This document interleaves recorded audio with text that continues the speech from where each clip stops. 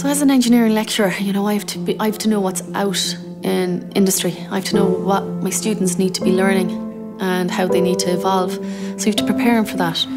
So they're going to be the future of engineering. They have to be creative. They have to know all the latest developments, the latest technology. And the most important thing is you have to teach them how to be different and think differently.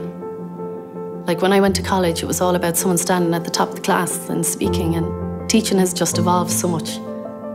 It's all about the students' engagement. It's about them doing activities. It's about like using quizzes in class. It's about, again, the less I speak, the more they learn.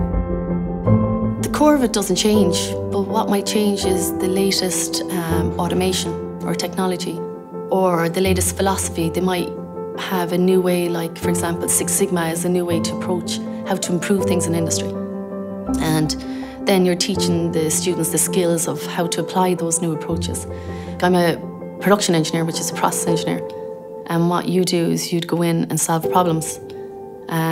Like for example, if you worked in a factory that made lipsticks and all of a sudden you're making pink lipstick and it comes out green, you have to go in there and find out what's after happening.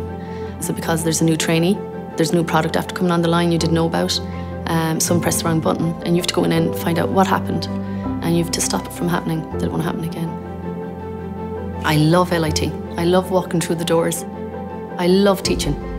It's brilliant. And my students, is just, I love them. They're great. And every class is different. And it's a privilege to be a teacher. You're passing on your love for engineering to them. And then they're going to use those skills. That's special.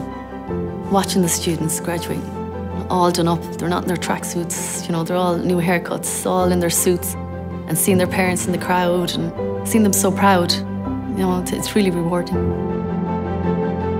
Once you become an engineer, you're not stuck in the one position. You could be a mechanical engineer or a production engineer or electrical engineer, and you could work at that for a year or two, and next minute you can delve into other types of engineering and head into management. Up to setting up your own company, running your own company, management a company, but it opens up the world to you. You can travel. If you're an engineer, you can travel all over the world. Look it up, find out what it is, but don't close yourself off to engineering, because there's so many types, and there will be one type that will suit you.